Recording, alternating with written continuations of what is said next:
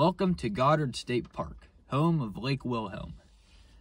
This spot here is one of my favorites to come and sit and smoke and just relax.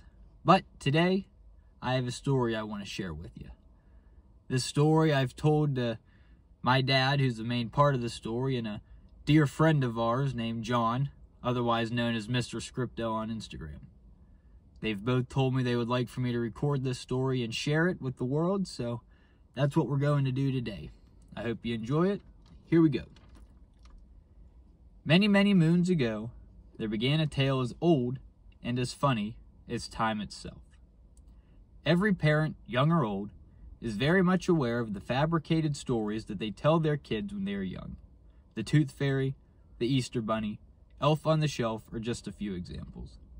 My dad, although he followed suit with every other parent with their traditional legends, also had his own well-crafted tall tales.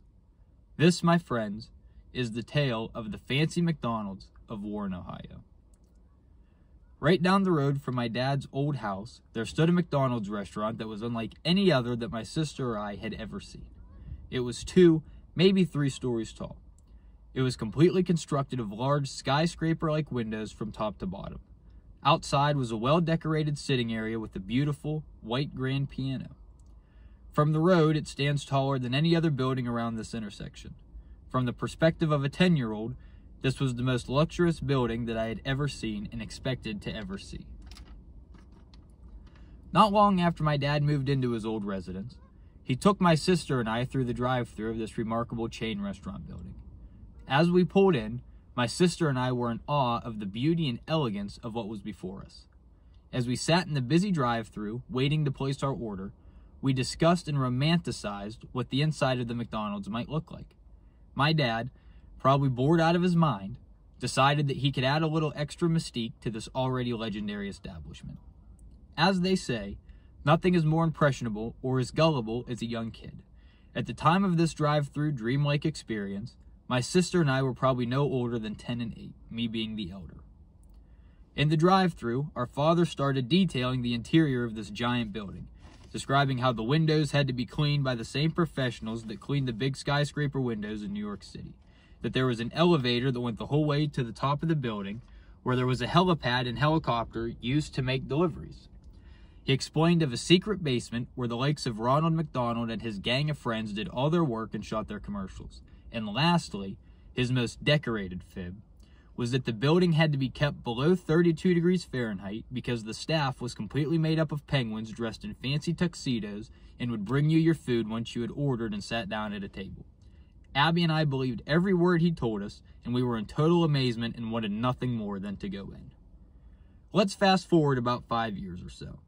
After years of time has passed, Abby and I had still never been inside this McDonald's, when finally, the day had come where we were able to go in and eat. As most parents do, my dad had completely forgotten the story of the fancy McDonald's because for some reason, Abby and I had never brought it back up. As the 3 of us walked in, Abby and I looked all over. There was a spiral staircase to the likes of those in castles and mansions, an elevator that we watched 2 staff members walk into and disappeared behind the closing doors. And it was, in fact, pretty chilly in this building. Abby and I were in total disbelief. Naturally, still fully believing in this tale, we looked all over for the well-dressed penguins hand-delivering the customers' food. After seeing regular people hand out trays of food, we asked our father where the penguins were. He looked at us as if we were on crack. Once we explained to him the story that he had told us several years back, and he realized what we were asking him, he busted out in the deepest belly laugh that I have ever heard even to this day. After Abby and I figured out what was so funny, we also laughed in disappointed fashion. After years of hoping to see penguins, our dreams were shattered within a moment's time, being inside a stupid McDonald's.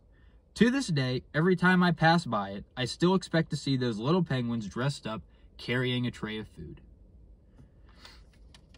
That is the story of the fancy McDonald's of Warren, Ohio. I hope you enjoy it. Like and subscribe if you want to see more. Take care. Goodbye.